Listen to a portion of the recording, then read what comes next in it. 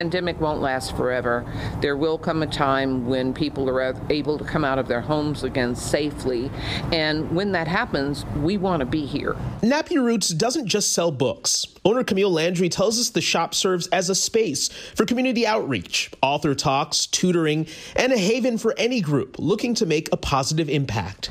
We opened because Oklahoma City did not have a black bookstore, nor did we really have much in the way of community gathering spaces where people can get together and make things happen. The pandemic taking its toll on the nonprofit. With less foot traffic and folks not gathering, the business has been in a pinch for months now. The community will lose a place where you can come and find a book with a person in it that looks like your daughter and give that book to her on her birthday. Landry is determined to fight for the store, saying the unique services they provide are needed now more than ever. Our mission to increase literacy, to increase community cohesiveness, to be of service to this community is even more important going forward than it has been in the last 3 years.